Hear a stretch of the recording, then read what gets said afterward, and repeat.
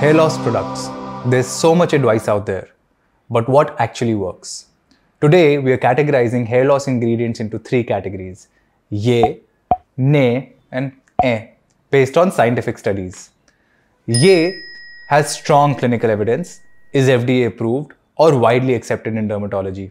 There is some promising research but not strong enough to be fully recommended. And then ne, little to no real evidence, just marketing hype. So let's start. The first ingredient that we're going to talk about is Minoxidil, the OG hair growth king. FDA approved, clinically proven, and actually works. It increases blood flow to the hair follicles and extends the growth phase.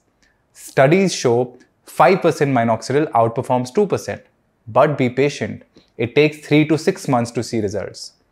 Oh, and expect some initial shedding. Don't freak out. A clear yay.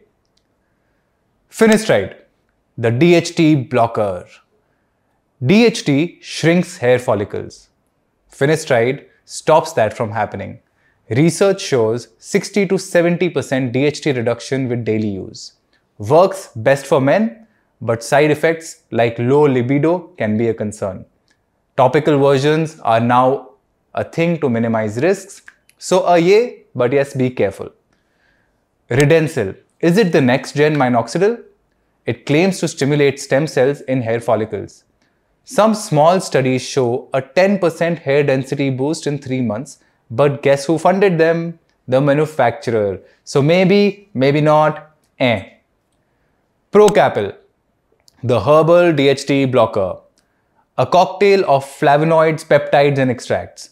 Marketed as a natural alternative to Finasteride, but lacks large-scale clinical proof.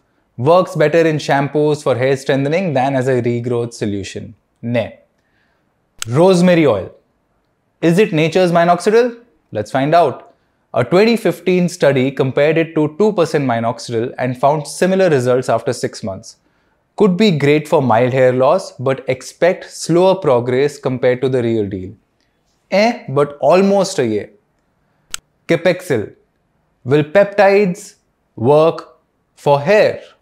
A mix of red clover extract and peptides said to reduce DHT. Sounds fancy, but most studies are in-house, not independent.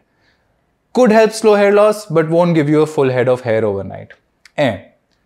Anagain. Is pea sprout power enough? Extracted from pea sprouts, it supposedly activates follicle stem cells. Early data is interesting, but no major human studies yet. Might help extend the hair growth phase, but don't expect Minoxidil level growth.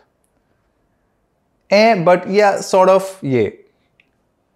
Onion juice. Smells bad, works worse. A small 2002 study showed some hair regrowth, but only in patchy hair loss. That is alopecia areata, not male pattern baldness, not female pattern baldness. Plus, you don't want to smell like an onion all day. Chili oil. Spicy but not effective. Capsaicin increases blood flow, but no real studies prove hair regrowth. Worst case, it burns and irritates your scalp. For real results, stick with Minoxidil and Finasteride. If you want alternatives, Redensyl, Capixyl, and Rosemary Oil might help. But don't expect miracles. Onion and chili, keep them in the kitchen, not for your hair care routine. Which ingredient have you tried? Let me know in the comments. Thank you.